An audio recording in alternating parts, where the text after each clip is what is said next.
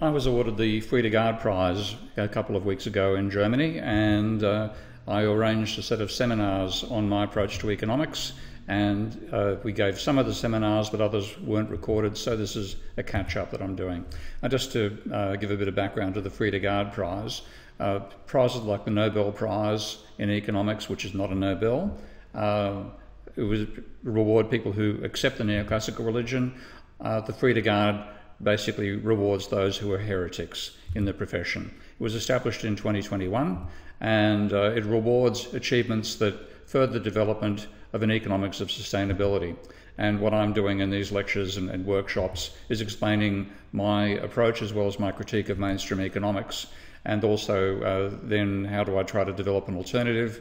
I've built a software package called Minsky, and I'll give a few workshops on how to use Minsky for realistic monetary and modelling of the economy, and also how you take a look at the role of energy in production, which has been omitted by mainstream economists, and fundamentally because of that, Western civilization, human civilization in general, is energy blind to the importance of energy in our society, blind to the consequences of using the amount that we have, and what's going to happen when we can no longer do that.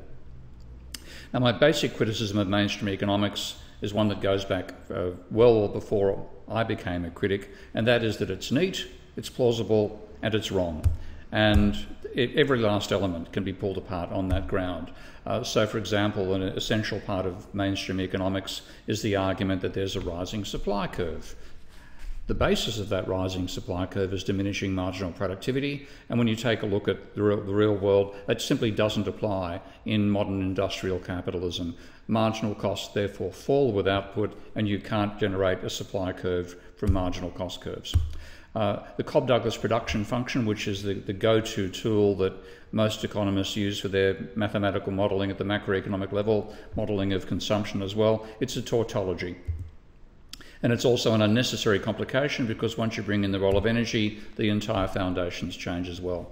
Consumers are supposed to be what they call rational, and the definition of rational is obeying a set of rules which are called the axioms of revealed preference. They have been shown not to apply in a real-world case of individuals making a limited number of choices supposedly to maximise their utility. They have breached all of those axioms.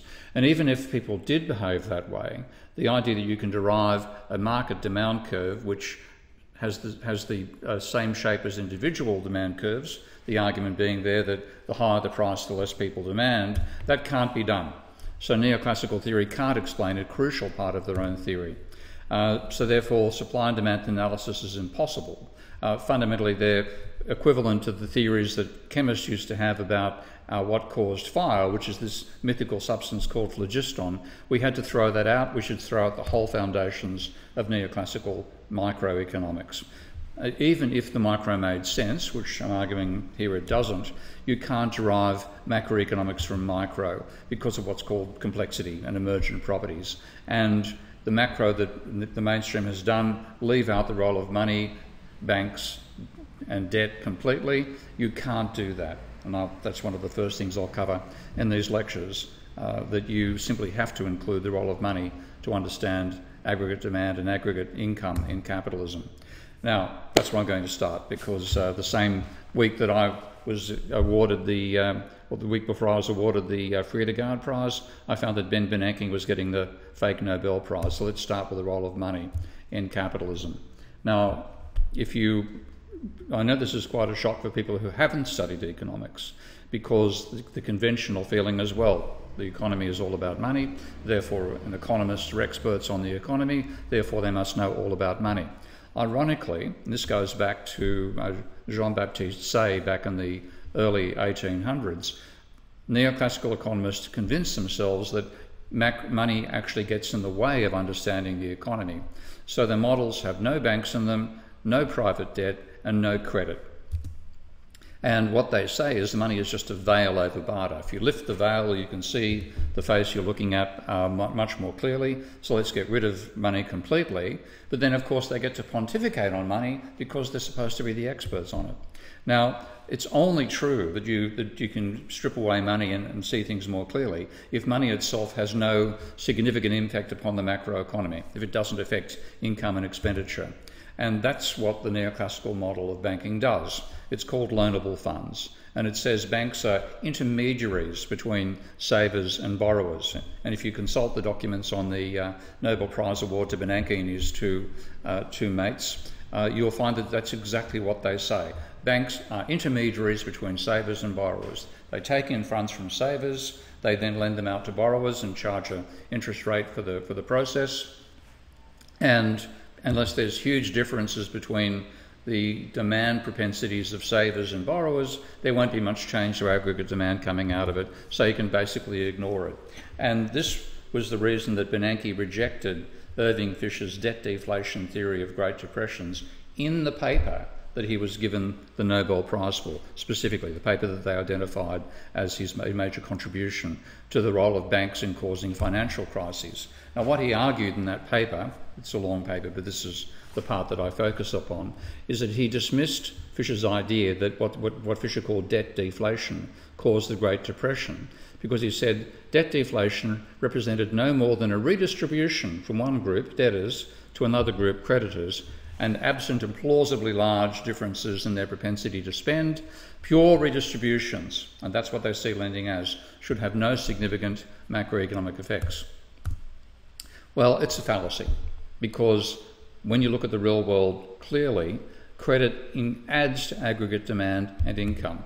And you can derive it directly from an essential identity in economics, that one person's expenditure becomes another person's income. If you go buy a coffee at the local coffee shop, that's an expenditure by you. The money you give to the coffee shop owner is income for the recipient. So that is an absolutely critical identity in macroeconomics.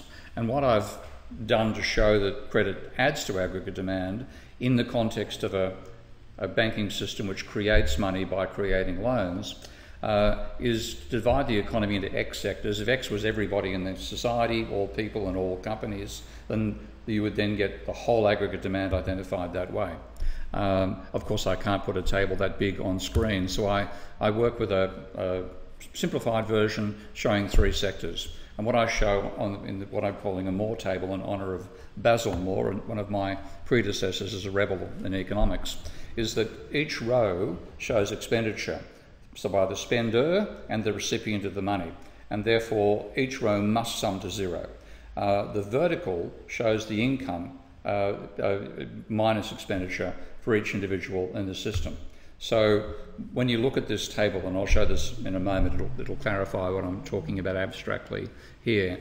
The negative of the sum of the diagonal is aggregate expenditure.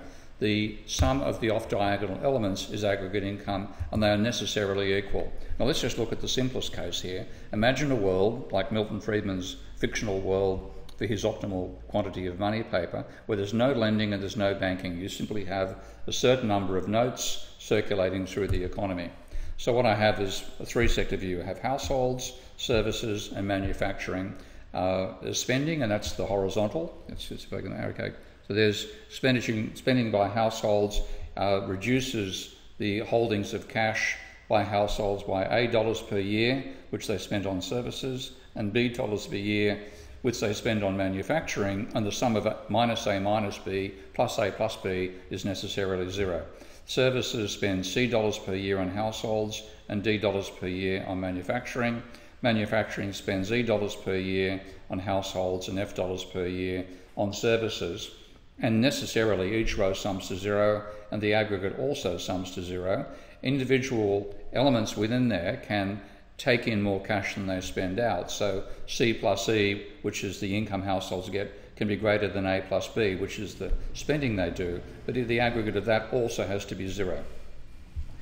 Now, when you then do those sums, that's what you find. The negative of the diagonal, minus A minus B, blah, blah, blah, is equal to A plus B, blah, blah, blah. So that's the simple illustration of how a Moore table works.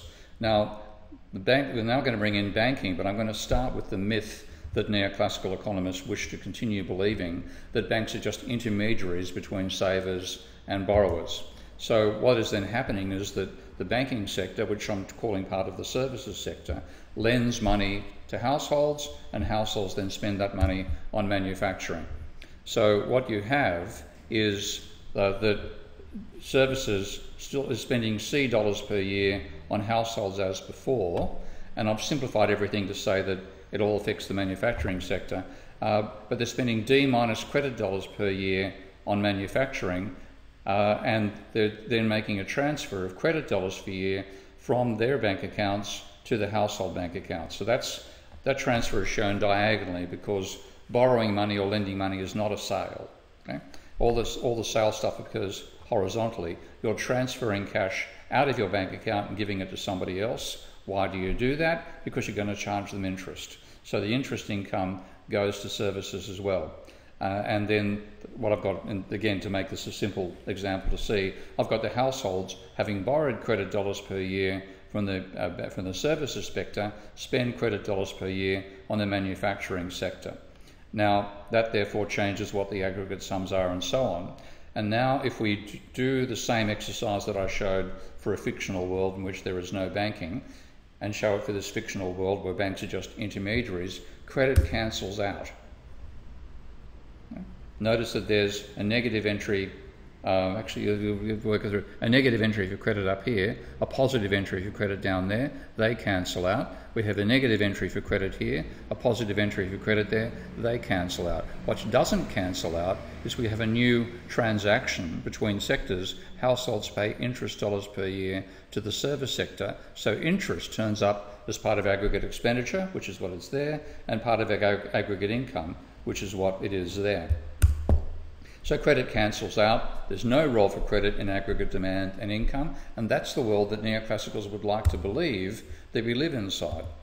Now, what about the real world? And in the academic profession, the area that I've worked on used to be called endogenous money, which only means something to people who actually work in the field. So my preferred acronym and term to express the real world, if we live in a world where banks originate money and debt. Got a great acronym, BOMBed. Let's see what happens when you live in a world where you get bombed. Well, what happens there is, and I'll explain the details when I start building Minsky models later in this series of lectures, is that banks lend credit dollars per year to households, which so far looks like loanable funds. Households spend credit per year on manufacturing, also looks like loanable funds. But the way that it's done is the credit adds to the assets of the banking sector and adds to the liabilities at the same time. So the banks lend you credit dollars per year and they add that to the amount of outstanding debt. That then creates money in the bank account of households, which they spend. Nobody borrows for the, trust me, if you don't know this yourself already, nobody borrows for the sheer pleasure of being in debt. It's the thing you want to avoid. You do it because you have to, not because you want to be in debt. Okay, so when you borrow money, you borrow to spend. So credit dollars per year is borrowed by households, and credit dollars per year is spent by manufacturing. Now you then pay the interest gets paid to a fourth sector. I'm now treating the banking sector as an independent additional sector outside services. So the banks are lending the money because they get paid interest.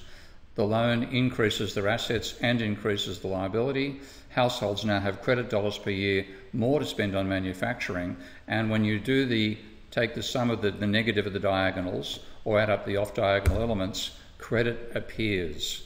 The reason being that credit appears only once as a negative, which is the sum of the negatives, that's it turning up here as part of aggregate expenditure, and only once as a positive, expenditure on manufacturing. So credit adds to both aggregate expenditure and aggregate income, and the same thing continues to apply if you expand it beyond looking just at the real world of buying and selling goods and services and include buying and selling assets as well.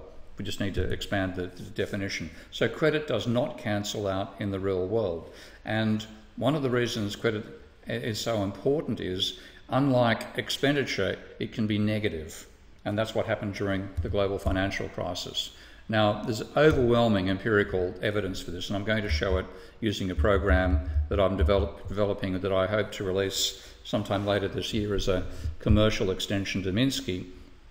And this enables me to analyse the data of a large number of countries at once. So I've taken a sample here of countries that had an extreme impact of the global financial crisis back in 2008 on the economy. So here's the level of private debt for the American economy, growing from about under 60% of GDP back in the early 1940s to 170% at the crisis, then falling and now rising again with the COVID outbreak. The black line down here is credit as a percentage of GDP. It peaked at 15% of GDP in 2007. It fell to almost minus 5% in 2010. And what I'm plotting as well is the unemployment rate. And what happens is when credit is high, unemployment falls. When credit is low, unemployment rises. And you can see they're massively negatively correlated with each other. Now, going back to Bernanke, he said that pure redistributions should have no significant macroeconomic effects. That's true, but credit is not a pure redistribution. It is a pure creation of new spending power. And because it can go from massively positive to massively negative, that's why credit dominates macroeconomics.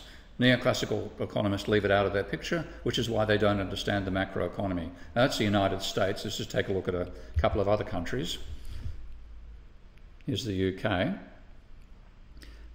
Not quite as obvious. The beauty of America, as an example, is it's almost self-contained, even though there's a huge amount of international trade. It's the most self-sufficient economy on the planet, so you don't get complicating factors from the trade balance as much as you do for other countries. Here is Spain, which had the biggest boom and crash during the financial crisis. The change in debt actually exceeded 30% in GDP and went down to minus 20%. That's why Spain had such an enormous crisis. Let's see who next we've got on here. Portugal, again, the same sort of negative correlation, the same huge boom, more than 30%, down to minus 10 in credit. New Zealand, not quite as obvious, but still the same basic pattern. Japan, and here we have Japan's economy falling apart when their bubble economy ended back in 1990. The plunge in credit from, again, about 25% of GDP down to less than minus 10 caused for Japan a huge increase in the unemployment rate. So this pattern applies in all the major economies on the planet. There are variations from one country to another depending upon whether they create their own currency or not and other factors of that nature. But the empirical data is overwhelming. Credit matters to aggregate demand. Neoclassicals are still ignoring it, not only after the financial crisis, but even after the Bank of England came out and said the rebels like me were correct and the mainstream is wrong. So what I want to now show is, having acknowledged that money matters, how do we build monetary models of the economy? And that's where I invented a program called Minsky, which is open source and free. You can download it from SourceForge. In fact, I think I could explain a bit of this here. Let's take a look. So you can download Minsky from this location. It'll take you about a minute to install it. And there are manuals, very, very rough manuals at the moment. I hope to improve them over time.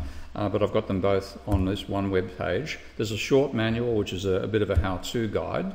And there's a longer manual, which is a bit of a rant on macroeconomics as well. So they're all available to teach you how to use Minsky. But the best tuition is supplied by an absolute maestro at using Minsky, Tyrone Keynes, who's established a YouTube channel called Modelling with Minsky. And if you really want to get your head around what you can do with Minsky and how to lay out models very, very clearly, watch some of Ty's videos there.